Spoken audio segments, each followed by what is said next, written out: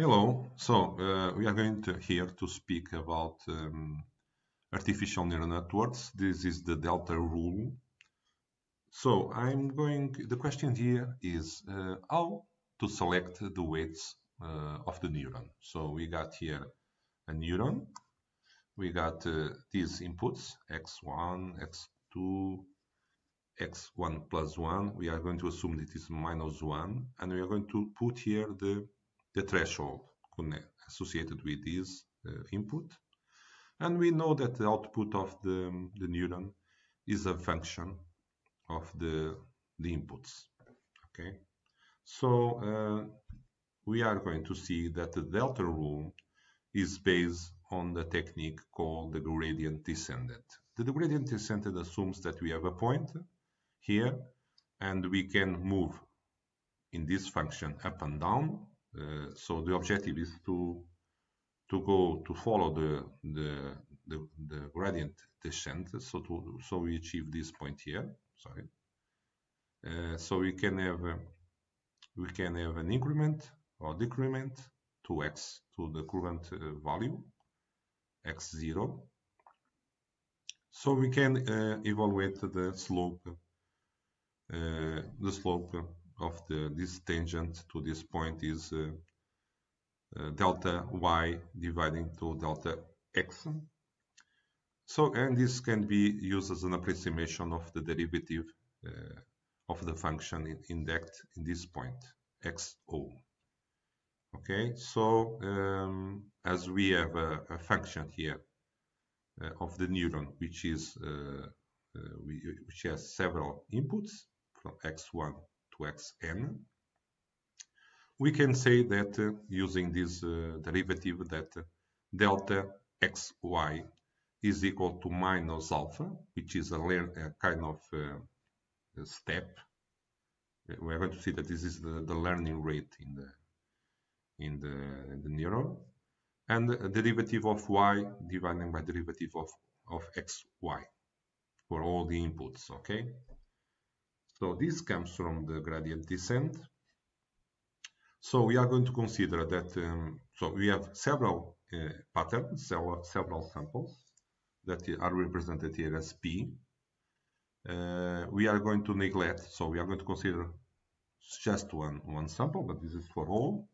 And we have to see which is the P, the Y, so we can see what happens. So if the Y that is forecast by the neuron is different from the pattern that we have, T, it is necessary to adjust these weights here. This is the problem, the learning problem. So we must have a function E, that it is a function of the several weights of the neuron, omega 1 to omega n. So, assuming that the error, we know that the error is the difference from the pattern minus the difference of the pattern and the output, t minus y. We are going to consider that the learning process consider all the patterns, all the n patterns. So we have to have a kind of average of all the errors. But because we want to give the same importance to positive errors and negative errors, we are going to use the square of the error. So we are going to see later why it is more appropriate to put this 1/2 in this expression. So this is the expression that we are going to use for the error. And so consider that you want to sum all the errors for all the samples. We are going to use the well-known mean square error. The mean square error is just the average for all the samples of this expression here. Of course, the y is the multiplication of x vector over the weights. Okay. So moving on. We have here the expression. So we are going to evaluate the derivative of the error related to each one of the weights from 1 to n plus 1. So we have the square of the error, you see here. So we are going to use the chain rule. The chain rule says that the derivative of the error towards the weight can be split in this way. Derivative of the error over f times derivative of f over w. So this is the neuron, and we are going to see what are the expressions for the partial derivatives of each one. We are going to start from with this one, the derivative of f over omega.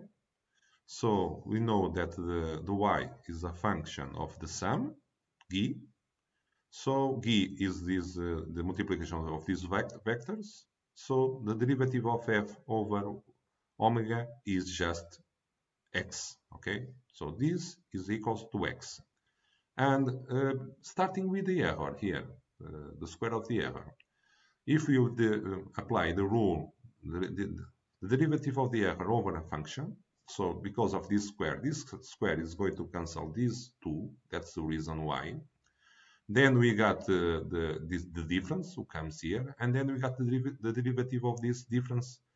This is a constant, so it's 0. So we got the minus derivative of the y over derivative of f. So but because f is actually y, so this is 1.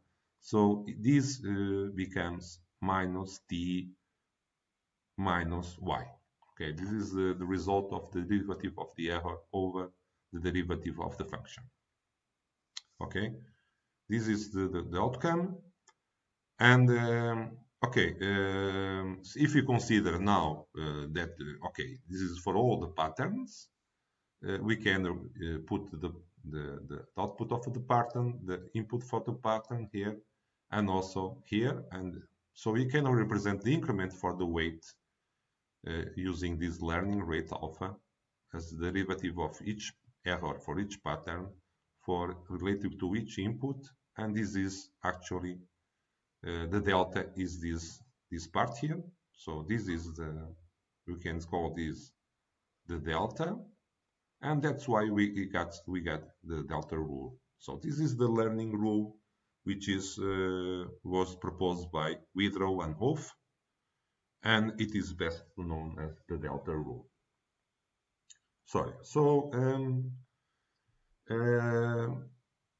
okay, because we have the derivative of the error towards the weights, each of the weights, we have a problem that we cannot use the step input. The step activation function is not valid because we cannot differentiate the discontinuity. So we have to use another function, and one of the most used functions is the sigmoid, as you can see here. So this is the expression of the sigmoid, this x sigmoid, and we got a c here. The c is related to this exponent, this c here in this expression, and we can see that according to c, we can have the slope of the sigmoid affected. So we are going to assume that the c equals 1 here. So we are going to also to assume that the input of the sigmoid is the sum of the neuron, okay, g. And so the expression, this should be here, xg is this one, okay. So now we are going to use another representation of the chain rule. We are going to consider three terms. We are going to consider the one that relates the error. So the error is the target minus the output of the neuron. So we have the derivative of the error over the function, which is a sigmoid s. Then we are going to evaluate the derivative of the sigmoid towards this sum, the ponderated sum, which is this one. And then we got the derivative of the sum towards the weight. So this is with three terms, and we are going to see, starting with the error, as we've seen before. If we have seen that the derivative of the error over the sigmoid, in this case we got this, okay. And so the sigmoid is this expression. Okay, and if you differentiate this expression over G, which is the argument, you can prove that we obtain this expression here, and this expression it can be rearranged as this way. It is equal to the sigmoid times the difference of 1 minus the sigmoid. Okay, this is very well used because sometimes you can see this as an output times 1 minus the output of the neuron. So, as you know that the output is a function of the sum, we have seen before that the derivative of the differential of the g towards y, the omega is x. Okay, so we got the three terms. We are going to multiply the three terms. So the three terms is actually, okay, if you multiply the three terms, so the first one in the left, dg over omega is x. The second one is the sigmoid times 1 minus the sigmoid. And the third one is minus d minus y. Okay, so it is 1, this is the first one, this is the second one, and this is the third one. We are going to multiply these three, and we obtain this expression. Okay, this expression can be rearranged because this here is the error, so the error can be put here.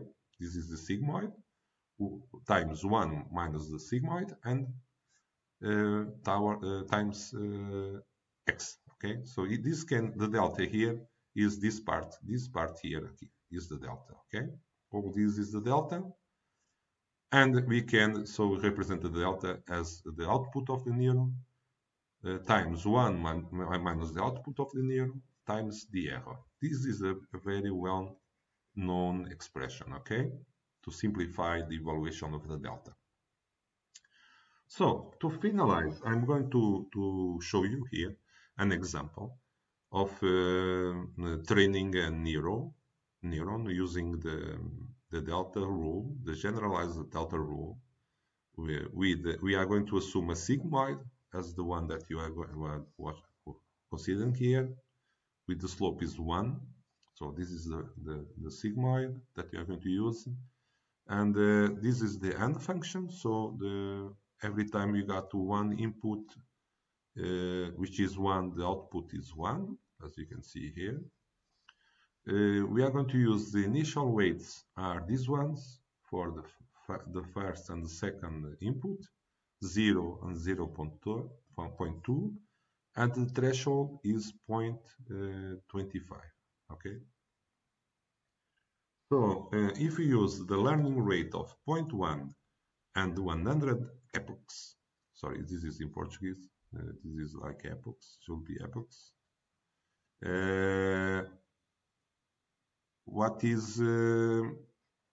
What happens is this one. So the error, the mean square error is this one, and these are the epochs, and we can see that okay, this is the decreasing of the error, the mean square error, and after 100 samples, what can we see? That okay, this is not very close to 0, it's 0.5. This is more close to 1, but it's still far, and this also is still far, and this is still far. Okay, so this 100 epochs is not enough.